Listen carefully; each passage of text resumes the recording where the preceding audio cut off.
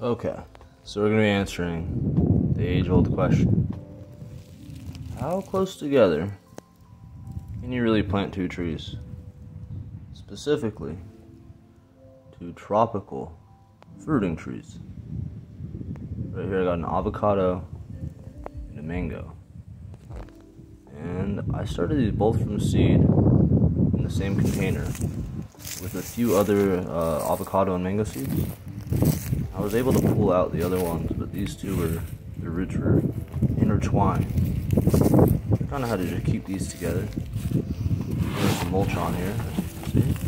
I'll talk about that in a little bit, but the mango and avocado were grown from seed there, only 10 months old.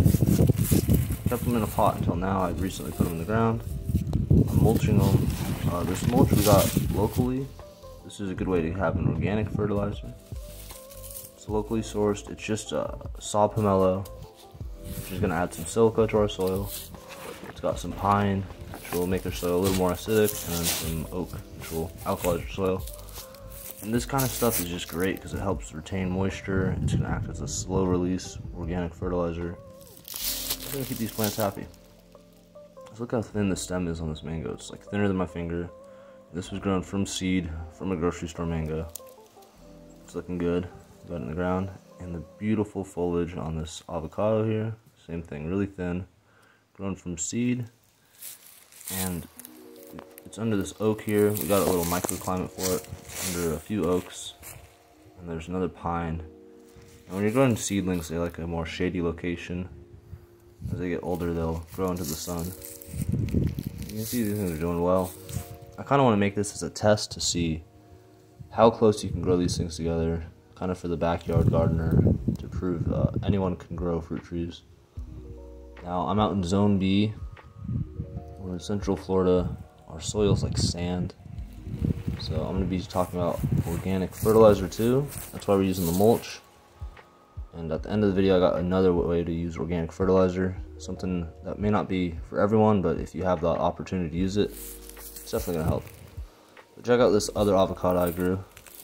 This is another one we just got in the ground from seed. And this is pretty far away from our house, so what we're going to do is just water these once or twice with a 5-gallon bucket. And that's going to act as our water.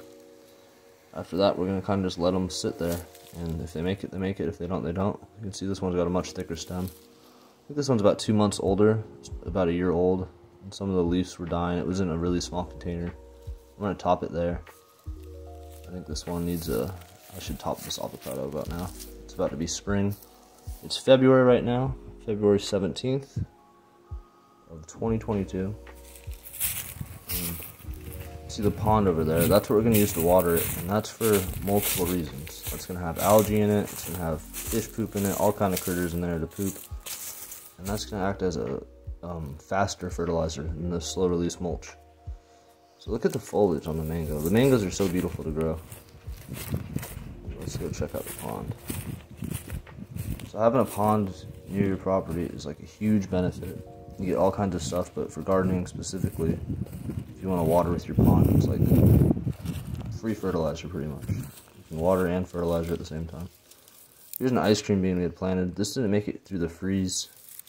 We were forecasted to get down to 29. I don't know if it got that cold, but we had another ice cream bean on the property that looked like that and then came back. So I'm waiting to see on that one if it comes back.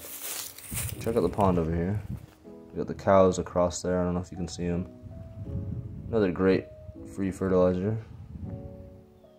But we're going to water with the pond because of what's in it. And it's this green algae. This stuff is just full of nitrogen. I'm sure it's got like trace minerals, all kinds of good stuff for the plants. I've been watering the garden with this and some of our other fruit trees, and they seem to love it. I think this is called like aquaponics, using the fish poop to fertilize your trees. You can see even the grass is greener by the pond. Nothing froze by the pond because the water keeps it warmer. It's pretty cool. But back to this avocado and this mango. So I want to do this as a test to see how close you can grow tropical fruit.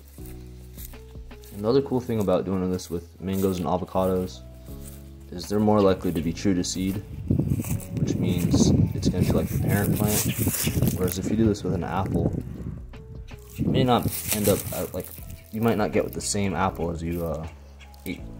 You know what I mean? You can end up with a really small apple that's not very juicy or tasty. I hear that's pretty common with apples. But I guess mangoes and avocados are supposed to be pretty good.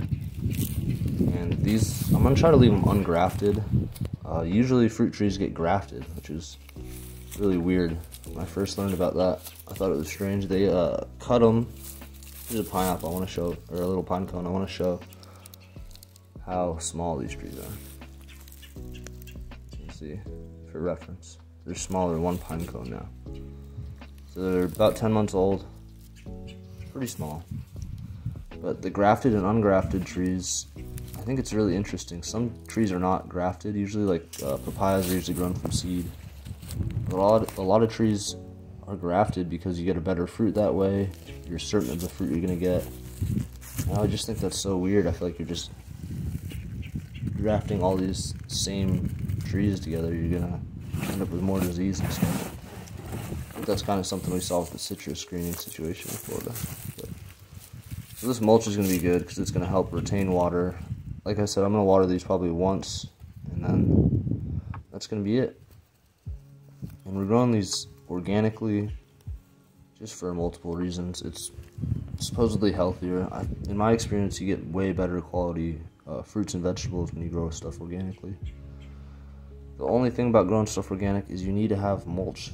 You need to have like a consistent supply of mulch and compost, and that can be tricky. So I get why people do the synthetic fertilizers.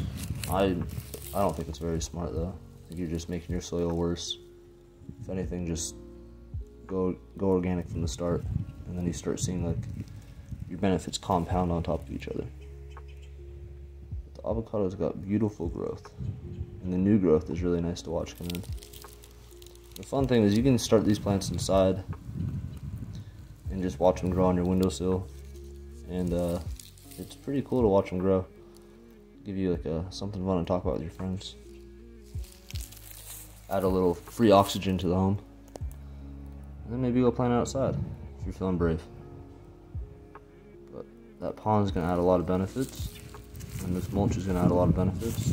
And that's gonna pretty much be our source of organic fertilizer and moisture. So that's it today. Thank you for watching and checking out on these beautiful plants. I'm going to do an update. I'm going to try to update these every year and kind of let you know how things are going. So stay tuned for that. Cheers.